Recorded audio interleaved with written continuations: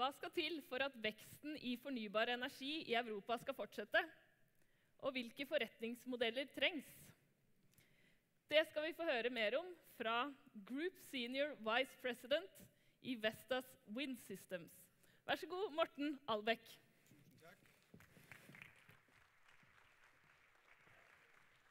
Thank you very much, and good afternoon, ladies and gentlemen. I've been looking forward to having the opportunity to speak to you the next 15 minutes. Now, I'm fully aware what I've been invited to come and speak about, namely emerging business models to accelerate the deployment of renewable energy. But allow me to start somewhere different, namely with this guy. He would have turned 100 years this very week if he was still alive, but he died 57 years ago. I don't know whether anybody knows who he is. I thought so. It's okay, you know who Britney Spears is, but you do not know who Albert Camus is. Now, his favorite quote, and a quote that he put in the epicenter of his philosophy and his literature, is the one that I have up here on the slide. The heart has its reasons, which reasons does not know. The heart has its reasons that reasons do not know. What does that have to do with emerging business models to accelerate the deployment of renewable energy? Everything. In my book, absolutely everything. Because we need to rethink logic. We need to rethink what is reasonable. We need to rethink sensibility.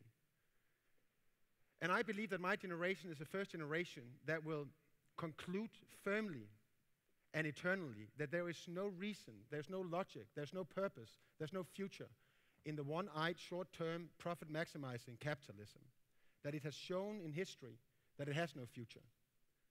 I also believe that my generation will be the first generation that would also conclude that there is no sensibility, there's no logic, there's no reason in the naive, philanthropical, utopistic humanism, because we have seen in history that when we try to outlive the humanistic vision, it doesn't become humanism, it becomes all other types of isms, fascism, Nazism, communism. So I believe that my generation is the first generation that whether we are politicians, business leaders, citizens, consumers, are insisting that these two isms has to merge and no longer be polarized, because standing alone, they have no future. They have no meaning. They have no reason. So I believe, and my company believe, in capitalistic humanism. And when you merge these two isms, and energy evolves, a sweet spot is created, which is an innovative sweet spot for new business models, new commercial innovation. And let me give you a couple of examples of what I call capitalistic humanistic commercial innovations. Now, today, in the Danish equivalent to Næringslivet, the following was published, based on a rumor, and I can of course not confirm it since we are on the Copenhagen Stock Exchange. But it's a story about a rumor that Microsoft is acquiring Vestas wind turbines, 110 megawatts of Vestas wind turbines. That has an equivalent, if that rumor is true, of more than 1 billion Norwegian kroner in revenue to my company.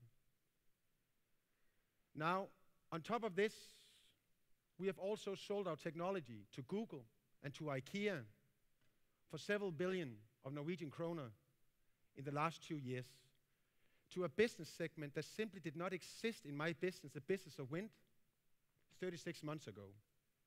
We more or less invented them, not Microsoft or Google or IKEA, but them as clients to our business. We call them the carbon-conscious corporations. Corporations that do not have power generation as a core business.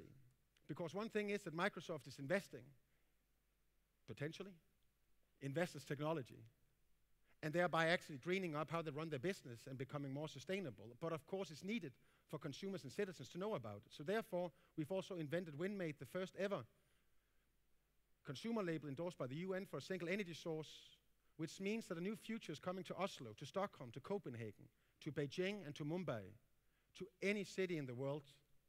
Namely, a reality where consumers can go into the supermarket and can make a choice between a packet of cereals produced with oil or wind, oil-made cereals or wind-made cereals.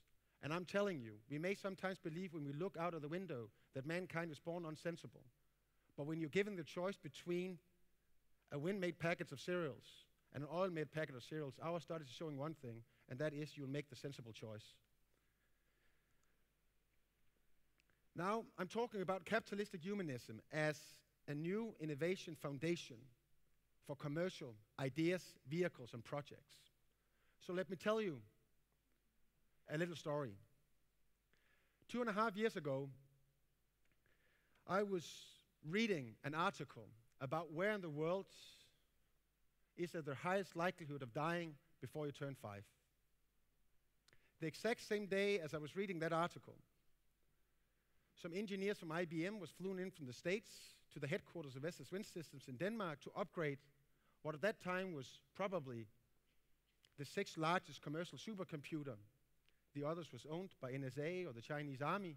And that one computer standing in the basement of the mainland of Denmark is a computer that is capable of predicting how the wind is going to blow for plus 10 years down to 10 times 10 meters with 99% likelihood.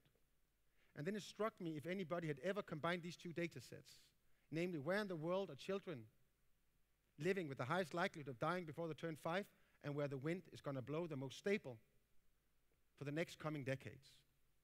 And I called my guys in the innovation team and said, there's probably somebody that's done this before, but just check it out if anybody had ever combined these two data sets. And we found out that nobody ever had, so we chose to do so. And we found out that out of the 1.3 billion people that are living as hostages of energy poverty, 100 million of those are living with the one resource spinning around their head that is the key to get them out of that hostage of poverty, namely energy, namely wind energy. So we decided that we wanted to innovate a technology solution that made it possible for us to bring wind energy to the most remote, poor places on the planet. And thereby we created the initiative Wind for Prosperity, which we are launching and announcing in New York the 26th of November. And until then, it's a deep, deep secret. Now, let me give you a concrete example of what this actually does. Let's start in Kenya, where we're going to deploy it to 13 villages. 13 villages where 200,000 Kenyans will get access to electricity that they do not have access to today. We will lower the cost of energy in these societies with 2/3, with more than 66%, so the electricity is going to be much, much cheaper. Secondly, we're going to save the air of Kenya for 2,000 tons of petroleum. That's a lot of trucks with petroleum that's not going to drive on the roads of Kenya. And the beauty, the true poesy is that we're achieving these two things while we at the same time is earning money, high margins, actually higher than we do on our core business. So it's not philanthropy, it's not corporate aid, it's not CSR, it's not even sustainability, it's pure business development. And now that we're talking about how we innovate new business models that can make the acceleration of renewable energy go faster, then I just want you to remember 1/3, 1/3, 1/3. 1/3 of the population on the planet that have access to electricity today get their electricity from diesel generation, the most polluting resource you can find.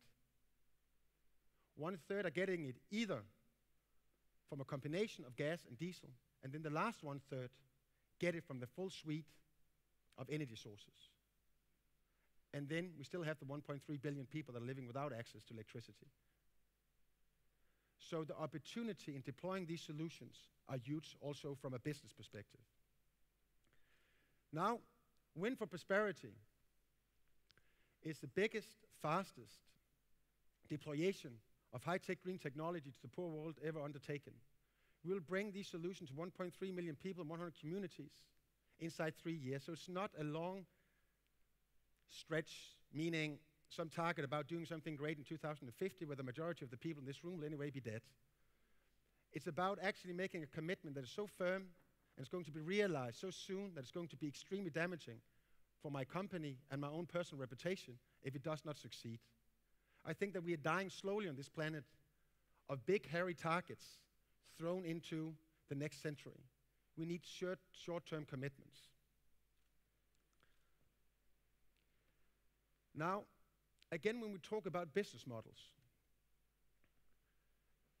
the growth, and one could say, ain't it just, you could say, a clever way of generating a lot of brand equity and a marketing stunt, and then on the side of that, you're also earning a little bit of money. It's still small-scale business. But where's the growth in the energy consumption going to be? It's not going to be in the old world where we are sitting. It's going to be in Tanzania. It's going to be in Kenya. It's going to be in Nicaragua. It's going to be in Myanmar. It's going to be in Vietnam.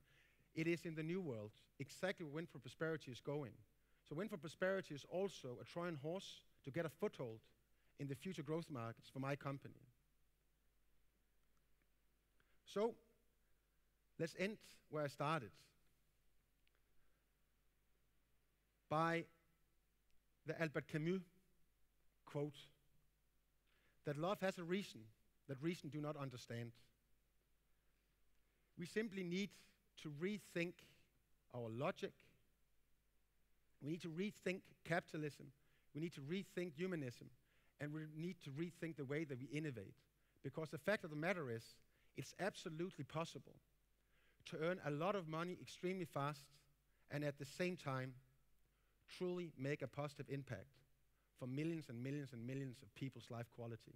And when that is the case, one should question any board, any executive management team, why that isn't in the core of how they run their business. Thank you for inviting Adane to speak to you. Good luck with life and love. Thank you.